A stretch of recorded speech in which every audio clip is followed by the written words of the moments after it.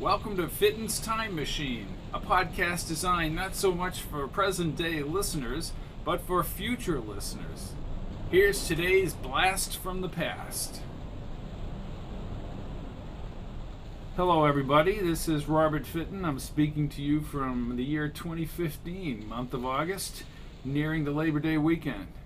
Today we're going back to the year 1963, September of that year, and Labor Day weekend. The setting is just outside Galveston, Texas, along the ocean in a city called Bay Cliff.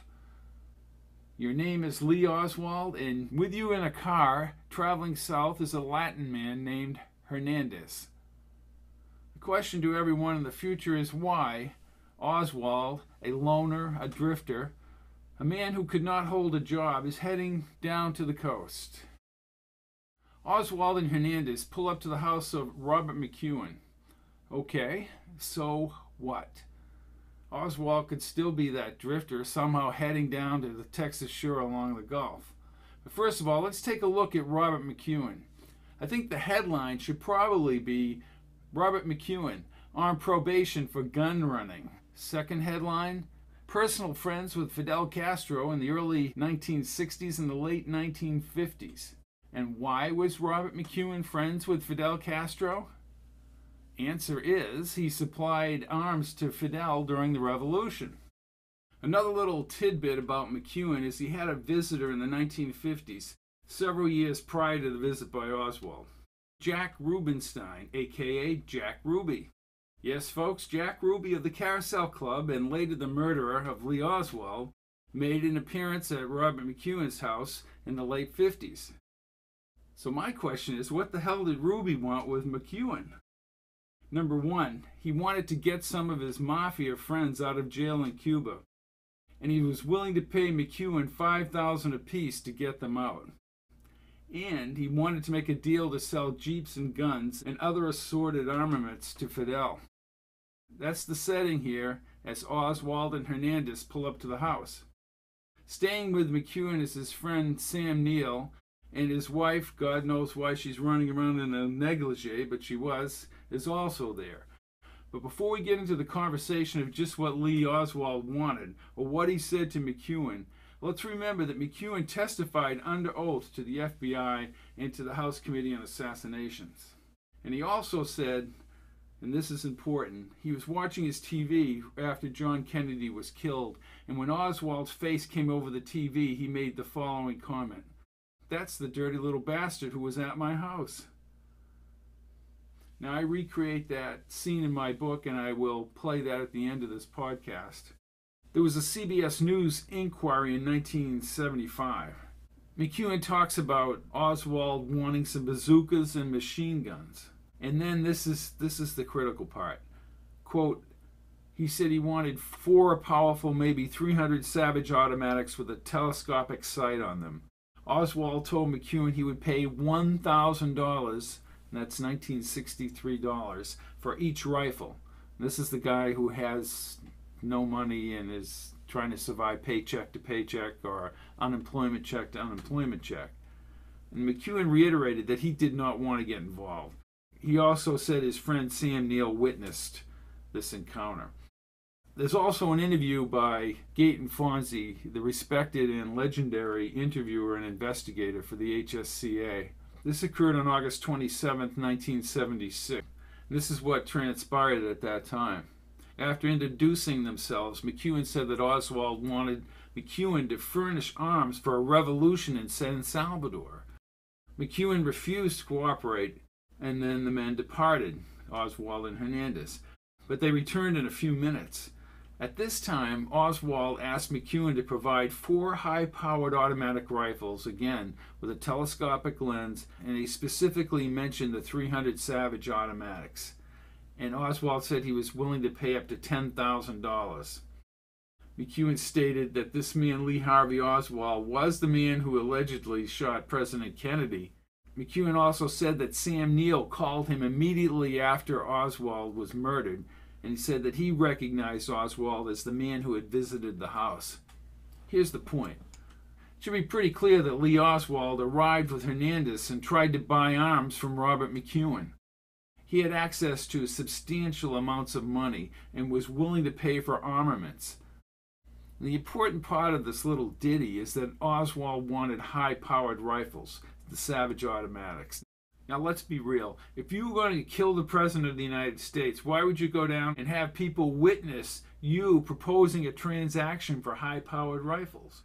And let's remember, too, that Oswald was there long enough for McEwen and Neal to recognize him on November 22, 1963. The point is that you wouldn't do this. Even if you were a complete idiot, you wouldn't do it.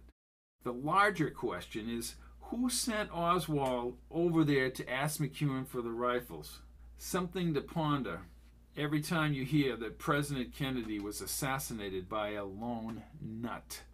I'm going to end today's Blast from the Past with the audio from my book 1963, which describes this little meeting with Oswald, Hernandez, McEwen, Sam Neill, and the tiptoeing wife in her negligee.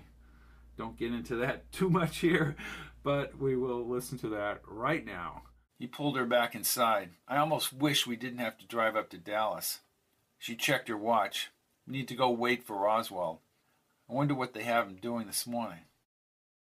Patch turned the Impala into a residential coastal community and parked under a clump of trees up the street from McEwen's spacious home. They waited for nearly half an hour before a white Ford cruised smoothly by them and stopped along the road near the house. He placed the headphones over his ears and turned on the tape recorder. Sherry readied the camera. A distinguished Latin-looking man in a blue suit and Lee Oswald in a short-sleeved shirt walked up the drive toward the house. Two men holding coffee cups peered out the picture window. A woman in a negligee passed behind them. Oswald knocked on the front door. Patch aimed the amplifier. Sherry snapped several long-range photos.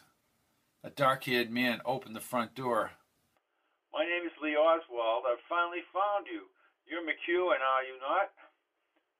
Yes. Patch twisted the audio gain higher. The tape recorder reel spun around as Oswald spoke. Well, I've looked for you for quite a while, but I'm not sure that you're McEwen. I understand you can supply any amount of arms. Who told you that? Guns? Asked Patch. He's asking about guns? I'm pretty sure that you can do it, said Oswald. We're thinking about having a revolution in El Salvador. El Salvador?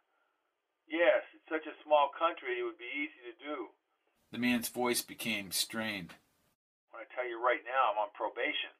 And I said I'm not about to get mixed up in no damn arms of any kind. Not anymore. I'm in enough trouble as it is. I won't give you nothing. Patch adjusted the amp as Oswald kept babbling. You can make all this money, Mr. McEwen. I said I'm not interested in money. I'm married now. I'm working. I'm trying to do right. And I don't want to get mixed up in anything like that. So that's that. Have a good day. But Mr. McEwen, my wife doesn't know anything of this. She doesn't know that I was mixed up in all this mess, so goodbye. This is Mr. Hernandez. Glad to know you. I've heard a lot about you. That's all in the past. Goodbye. Oswald and Hernandez headed back to the car, but Patch could still hear McEwen and his friend as he closed the door. Sam, ain't this one hell of a mess? Mac, don't mess with him. I ain't gonna mess with him. Sherry hit his arm and Patch looked up. Patch, Oswald's going back to the house. Patch kept the tape running as Oswald knocked again. McEwen stepped outside this time. Mac, would you do me a favor?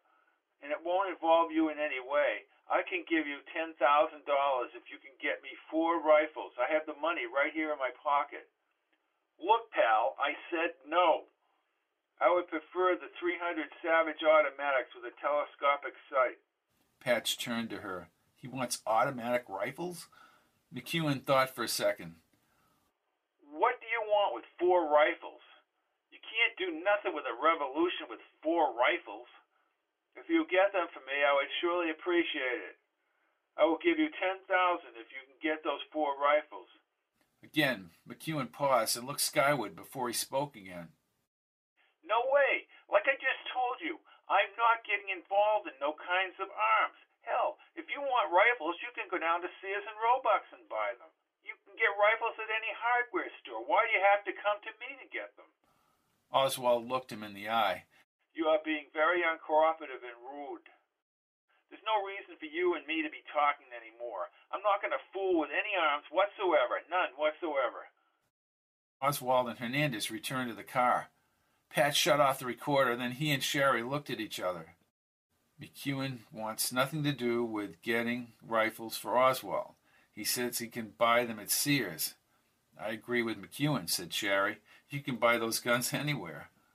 Oswald said he was in a revolution in El Salvador. But that El Salvador story wasn't credible, Sweetness. Patch waited as Oswald and Hernandez left in the Ford.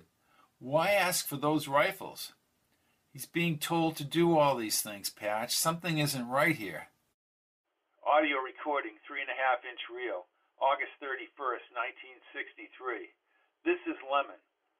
Oswald incredibly offered Mr. Robert McEwen in Bayside, Texas, $10,000 for 4 automatic rifles.